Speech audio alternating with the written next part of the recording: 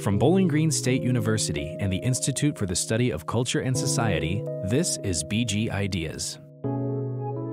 I'm going to show you this with a wonderful experiment. You're listening to the Big Ideas Podcast, a collaboration between the Institute for the Study of Culture and Society and the School of Media and Communication at Bowling Green State University. I'm Jolie Sheffer, Professor of English and American Culture Studies and the Director of ICS. As always, the opinions expressed on this podcast are those of the individuals involved and do not necessarily represent those of BGSU or its employees. Bowling Green State University and its campuses are situated in the Great Black Swamp and the Lower Great Lakes region. This land is the homeland of the Wyandot, Kickapoo, Miami, Potawatomi, Ottawa, and multiple other indigenous tribal nations, present and past, who were forcibly removed to and from the area. We recognize these historical and contemporary ties in our efforts toward decolonizing history, and we thank the indigenous individuals and communities who've been living and working on this land from time immemorial. Today, I have the pleasure of talking about the brave new world of Chat GPT and artificial intelligence with Drs. Neil Baird and Kitty Burroughs. Neil is the director, and Kitty is the associate director of the University Writing Program here at BGSU. Thanks so much for joining me today. Thank you for the invite, and it's great to be here with you. Thank you. Can you start by telling us a little bit about the University Writing Program and your responsibilities in your respective positions? So, Neil, I'll have you start. Yeah, so I direct the University Writing Program, and it's responsible for our first-year writing courses here at BGSU, which is Writ 1110, a seminar in academic writing, and Writ 1120, a seminar in research writing. How many students take those courses each year?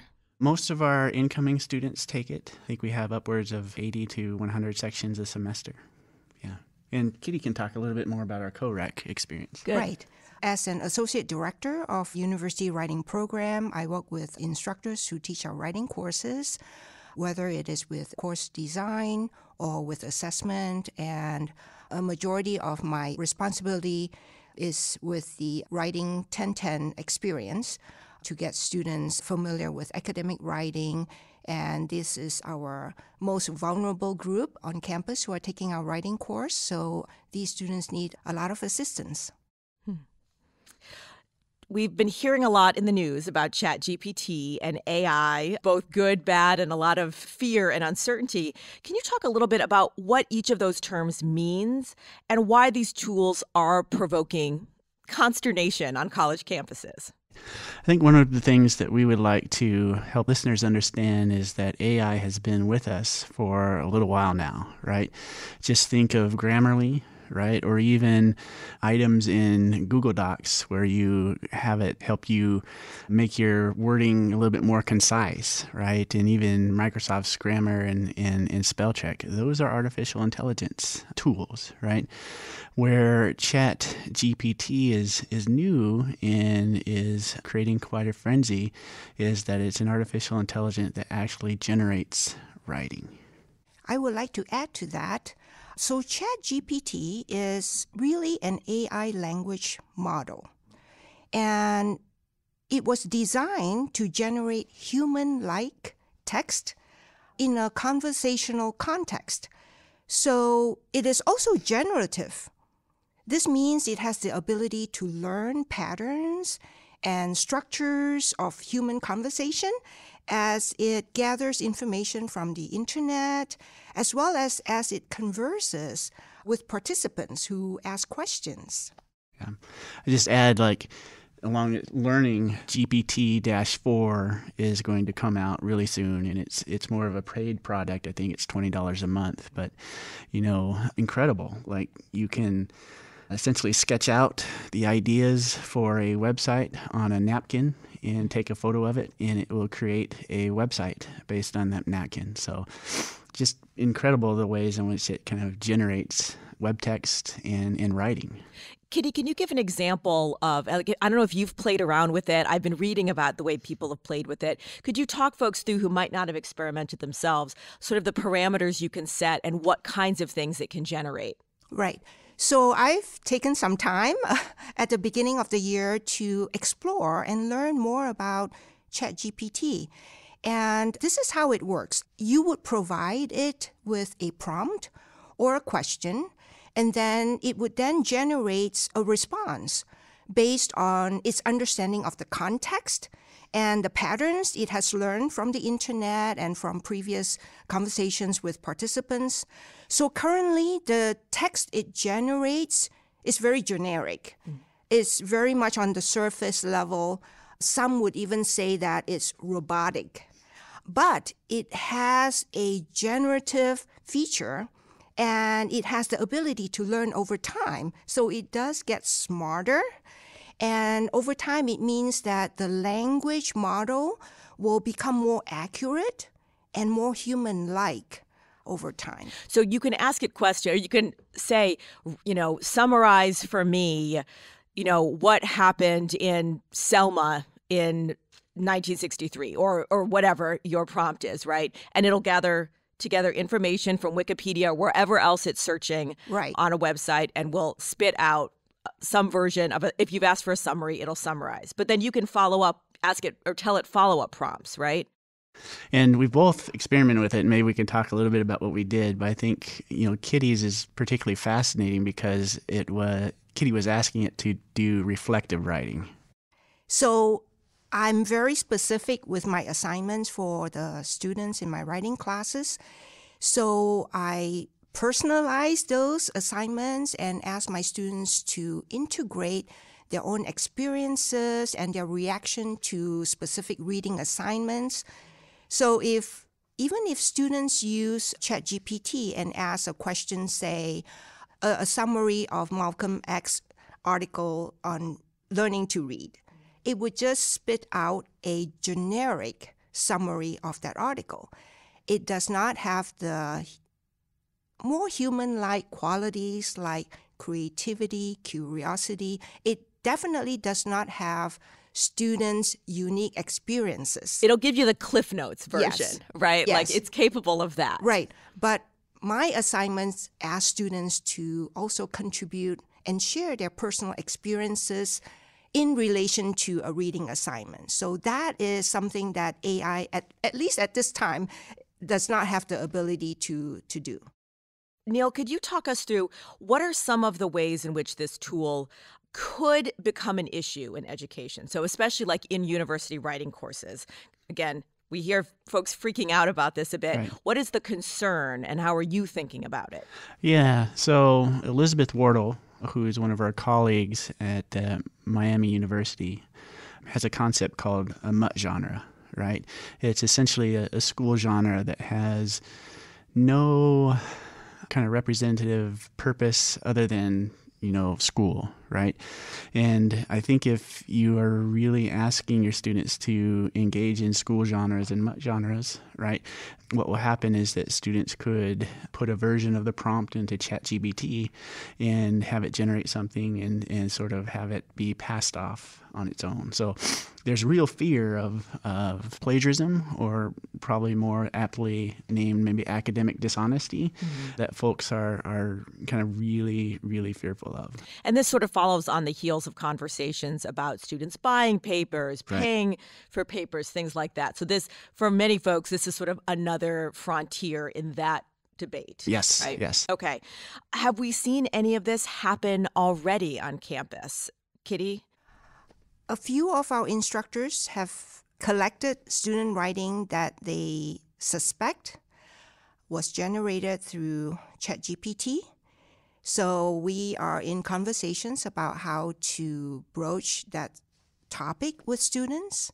One of the things we talked about in our recent meeting, a staff meeting with all faculty in the writing program, is to be transparent with our students about our position in terms of how we would use AI in the classroom, especially in writing, and also to think more deeply about how we design our courses and our assignments. So we are still, I would say we're still in, deep conversation about the topic.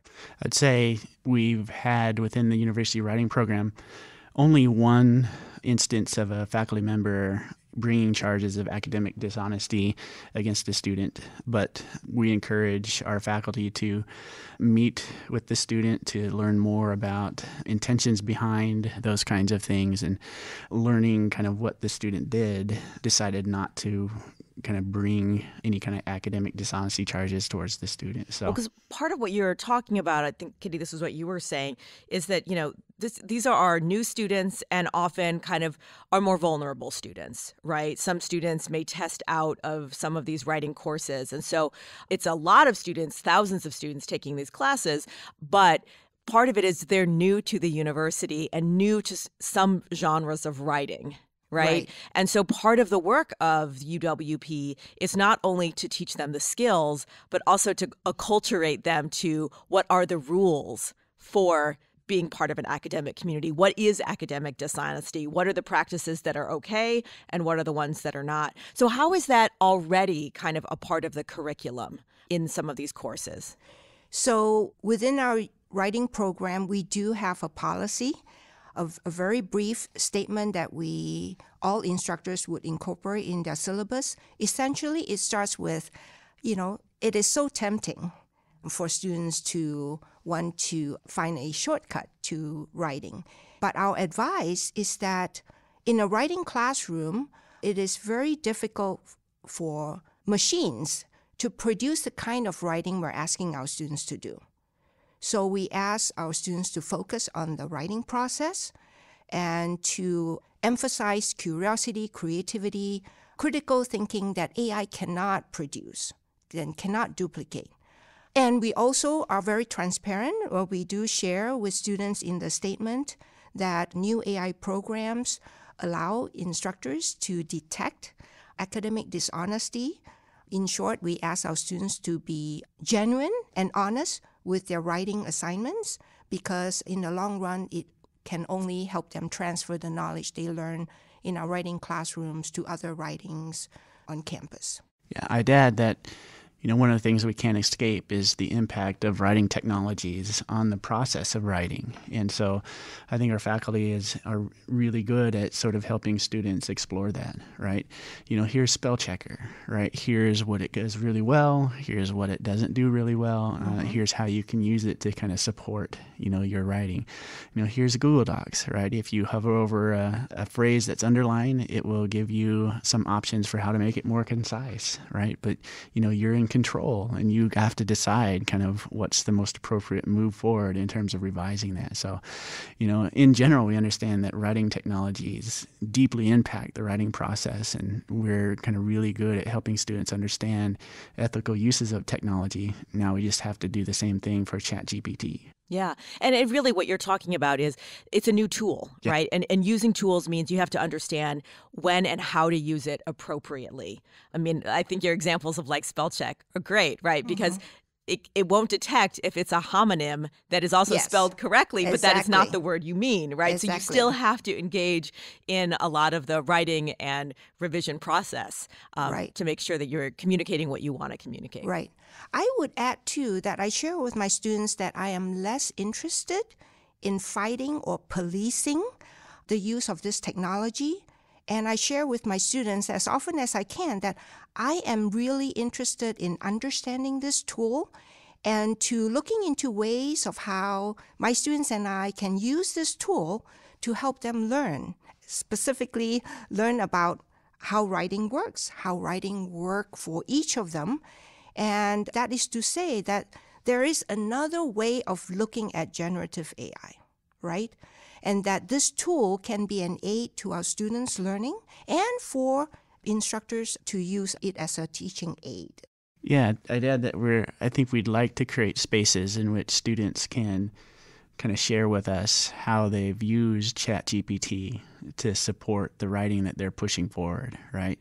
Which requires kind of a safe space in order to be able to share that, right?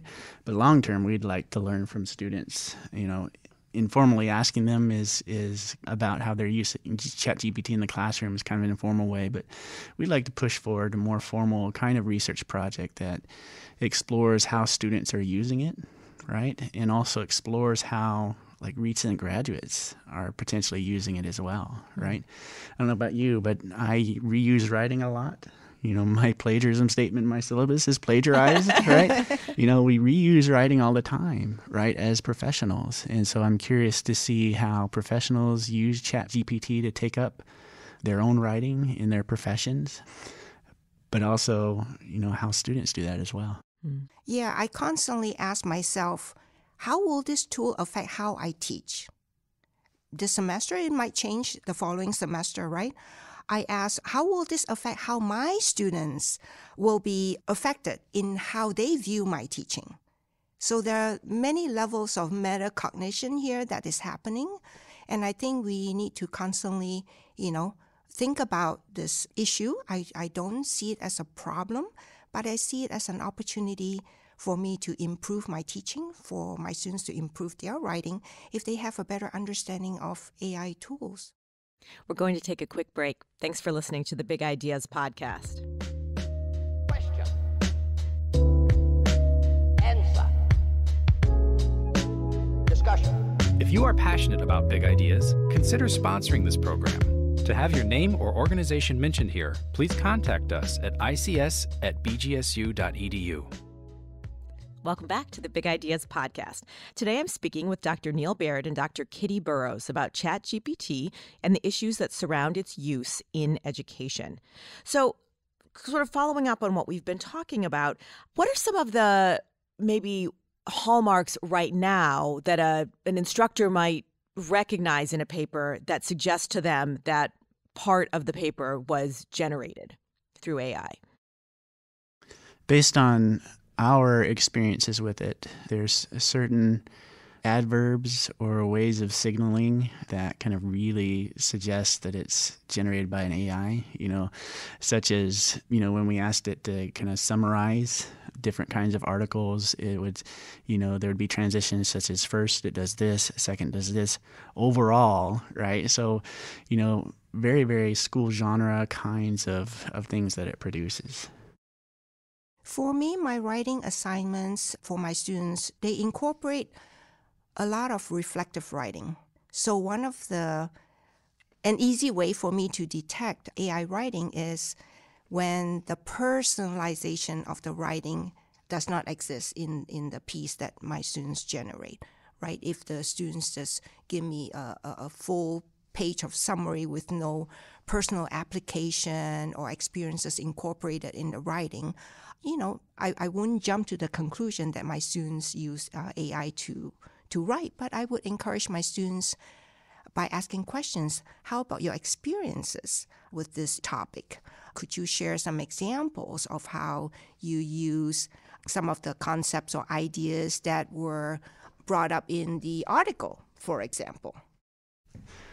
There's a moment, though, where you asked it to do some reflective writing and you were kind of surprised about how self-referential it was at one point. It's learning. Yes, it's learning. Yes. One of the questions I have is, I think some of the conversations that happen in college campuses are about kind of the changing student body, right? That we can see kind of the downstream effects of changes that happen at K-12. And we know that, for example, the pandemic really affected kind of mental health and some of the kind of school experiences of a generation of kids, right? I know that there has been concern for a while, even before the pandemic, about the ways in which kind of the use of standardized testing has had a negative impact on students' kind of critical thinking and creative expression, right, in writing, that they've been trained throughout their elementary and secondary education to sort of like spit back what, in ways that work for a multiple choice test, right? Neil, do you have concerns about kind of the use of Chat GPT sort of potentially accelerating that with students relying on kind of surface summary? And how are you thinking about making sure that students continue to develop those deeper skills? Right. I do. right? Although Chat GPT doesn't do so well on standardized tests, I think it scores a 2. Both Chat GPT-3 and Chat GPT-4 both scored 2 on standardized tests. So there's that. But I do have that worry, right? And we'll see, a lot of plagiarism cases and issues of academic dishonesty happen near the end of the semester as, students struggle in each of their courses, deadlines loom, those kinds of things. So, I do worry about that. But one of the ways that we're thinking of guarding against that is making students aware of the tool, right? And talking through it and encouraging its use and talking through with students its ethical use and when is it appropriate to use it and when it's not appropriate to use. And Kitty, how are you thinking about kind of maybe updating assignments and things? You already do a lot of reflective and creative writing that, isn't going to be something they can get from Wikipedia or Spark Notes or whatever. Right. How are you evolving those practices to help students understand kind of what a tool like Chat GPT can help them with and then how they need to take it from there? That's a very good question. I look back at first semester writing courses and how freshly minted freshmen comes into a writing class and how they perceive academic writing. One of the things I have a conversation with the class is that many students take their first writing course not understanding or maybe not valuing what they bring to the table. Students, they are thinking academic is about what I can share in terms of elevated knowledge that is expected at the college level. But I think even before that, students really need to value what they bring to the classroom. Their experiences has meaning to the kind of writing that we teach. We value process. It's important for students to understand what their writing process is and what it looks like when they are taking that first semester writing course or a second semester writing course that evolves around research, right? Even with research writing, students need to not just write a topic about, say, recycling and what everything about recycling has been shared out there in research, but I want to know what their views are, right? What their research questions are, that unique question that they bring to the table in that conversation about recycling.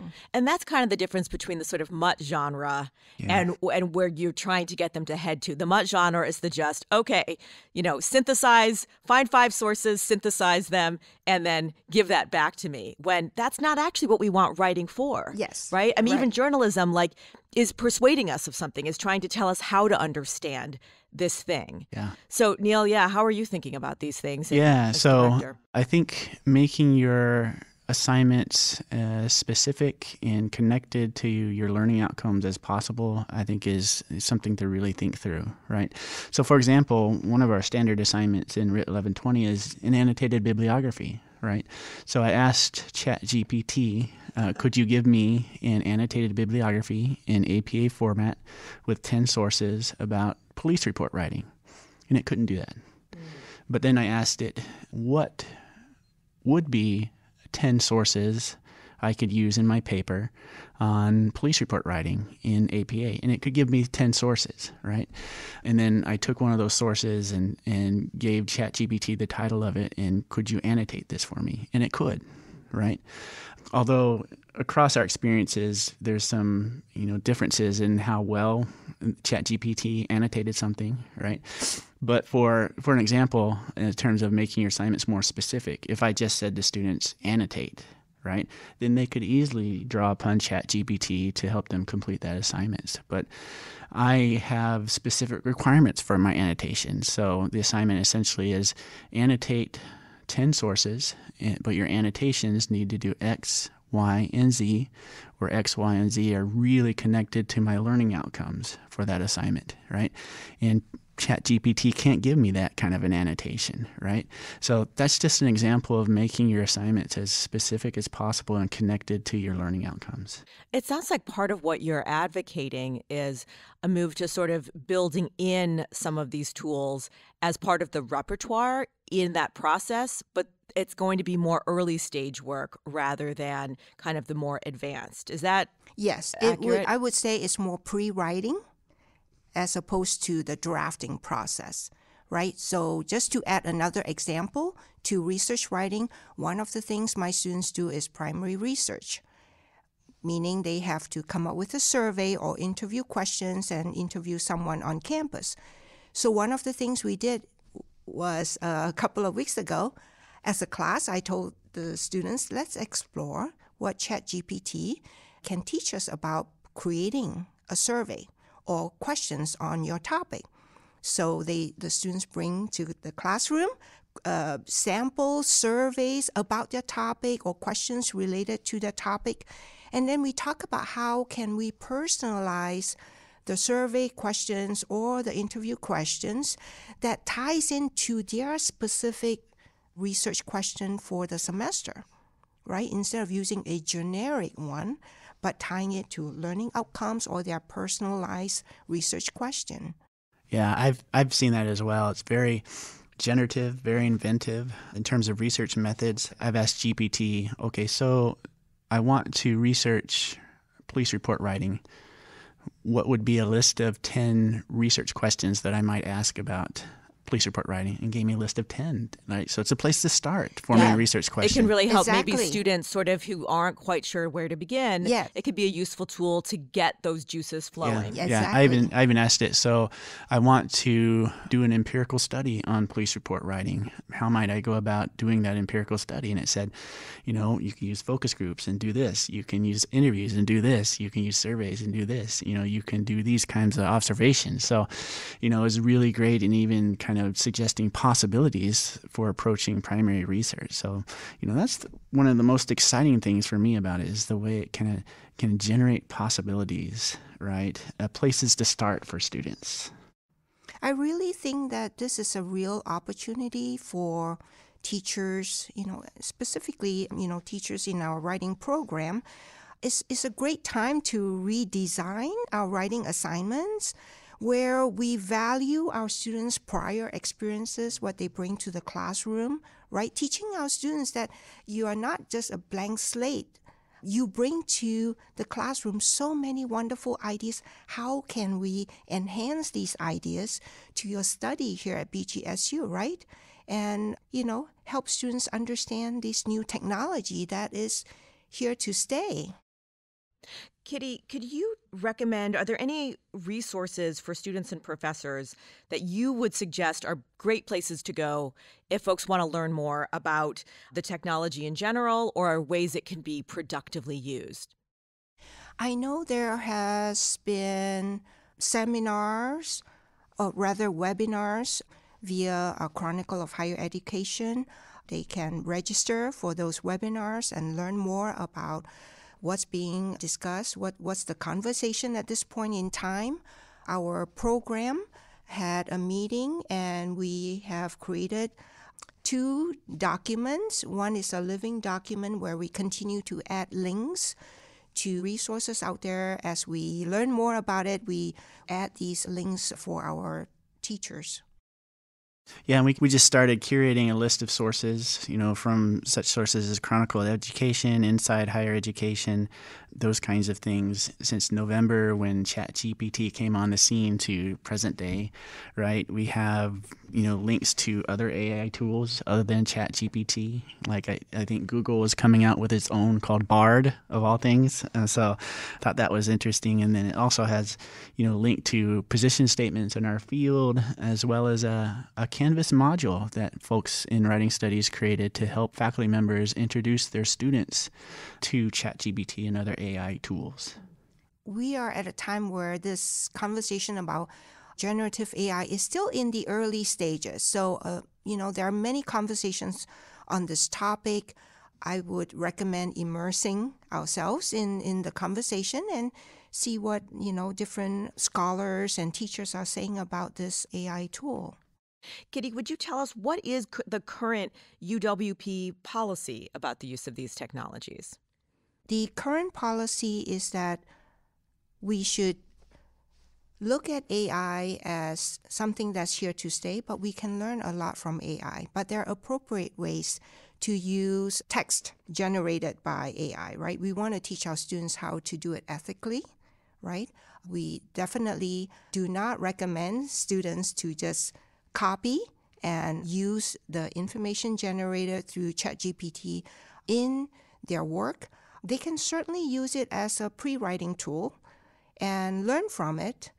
And for me personally, I'm looking into how can students share what they are using from Chat GPT in writing about their writing process, and to cite it, right? My students in research writing are already generating information of how they are using some information from Chat GPT and how that has learned their writing process to evolve over time, over the semester.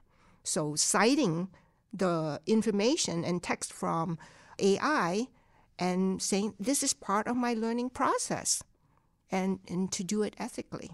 Neil, where do you think maybe the policy might go in the future? Any thoughts about kind of where we might be heading? Yeah, I think a lot of where we might be heading needs to be determined by just learning more about student use of it, right? For example, when I was working with Chat GPT, I asked it to give me a 1,000-word empirical research report that examines how police officers write police reports, and it couldn't do that, right? But I asked it, give me an introduction to an empirical research report that investigates how police reports are written, and it could, right? So I could see students using ChatGPT to write portions of their essay, right? But it also means thinking as a faculty, as instructors, how do we feel about that, right?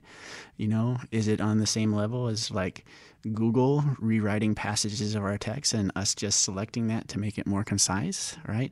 If students begin with what ChatGPT produces, but then deeply revises it for their own purpose, is that okay? Right?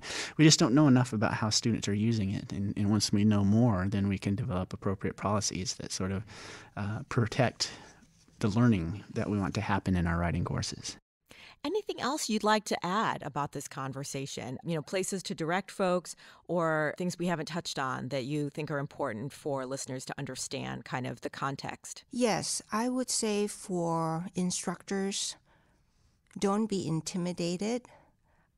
Think of bite-sized chunks that you can digest at the moment in whatever time you have, right?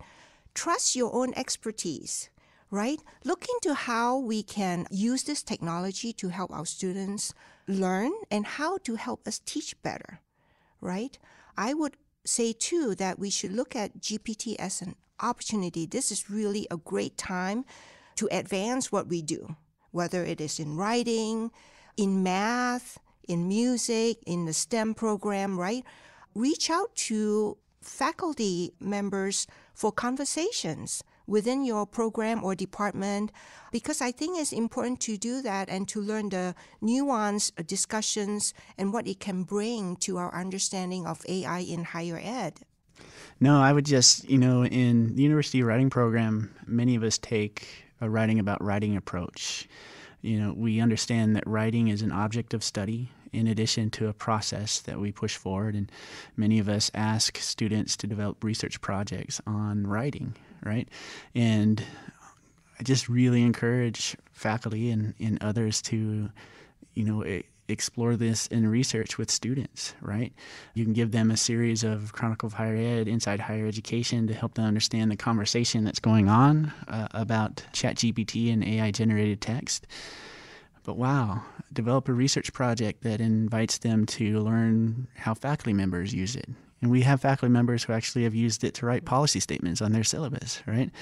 Or, if a student is going into the field of law enforcement and justice administration, right? Are police officers using it in particular ways? Are chemists using it in particular ways? Like, how are professionals using it, right? And then learning from their peers about how they use it. I think there's a whole range of really interesting research projects that students can push forward, helping not only us, but themselves understand this tool that's going to have a major impact on how we teach writing moving forward. So I sort of have two thoughts about that that I'd love to, maybe are kind of sort of final digression. So one is on the subject of it as a tool. It really reminds me of, I'm old enough to have first learned to type on a typewriter, but all of my actual writing was on a computer. Right? Like I learned, and then the next semester, everything was sort of computer based. And so I think about the consternation some folks felt about how different it would be to cut and paste, to edit as you write, as opposed to you handwrite or hand type a total draft and then go back and revise. And yet, I certainly don't long for the days where I would have had to type out hundreds of pages and then figure out how to revise. Like, that is a process that, like, the tool evolved the way we write, right? Yes. The tools changed our processes. And so it seems to me that, like, what you're talking about is this will need to evolve, and this may very well become a major part of most people's writing process in some way. And that's not something to be afraid of. It's just something to figure out. Right, exactly. Writing is evolving, and it is unique to each individual. No two individuals write the same way, right? So I think of that creative element that we try to inculcate in our students, right? There's no one way to do something, right? This is the time to be creative, whether you are a student working on your own writing or a teacher. You know, you can be creative about how you design your assignments, your course, and all of us can benefit from having a little bit more creativity. Yeah, like I've been reading articles that sort of highlight that Chat GPT is really good at writing, letters of application, right? Is there worth in not having to start at ground zero when you're writing a genre? Can you have it produce it and then make it your own? And is that bad? I think those are the kinds of questions that we need to start asking ourselves, right? And certainly what you're talking about in the context of UWP courses is applicable to, we all write all the time in whatever fields we work in, right? Whether you're sending emails, writing reports, or memos, or right? Like, and having this as another tool in the arsenal is going to benefit everyone who does any kind of writing as a part of their day-to-day life. Yeah. Right. I'm teaching a history of rhetoric class this semester, and, Plato was very much against, writing and what impact it might have on oral culture, right? So I understand the fears and anxieties, but these types of things happen at important points where there's a watershed moment that might impact how we're using existing tools like writing. So this is sort of the optimistic side, right? Kind of the opportunities here. Yes. Maybe I do want to sort of question a little bit of caution too, because one of the things that these tools do is they are incorporating massive content that exists out there. Yes. And a lot of that content includes, right, misinformation, disinformation, racist, xenophobic, also, some of the worst parts of our written culture, right, and parts of the internet and things.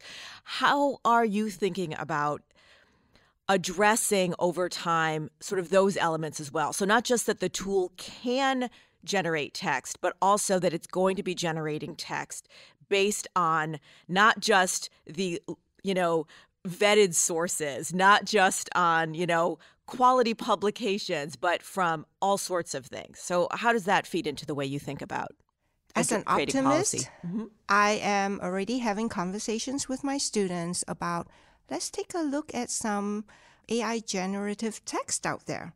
Let's explore, are there biases? Is it accurate, right? Because we need to teach our students how to view all kinds of information that is at our fingertips. They are not all accurate, right? There are biases and incorrect information. So this is really a great time to introduce our students to how do we evaluate information, right? We are not going to have less information in the future. We're going to have more fake news, fake voices, right? Fake images. how are we going to assess what's being fed to us? I think this is a great opportunity for us as educators to work with our students and help them learn what's out there and how to assess information. I think one of the things that I'm trying to do is see what Chat GPT produces through the lens of diversity, equity, inclusion, and access, right?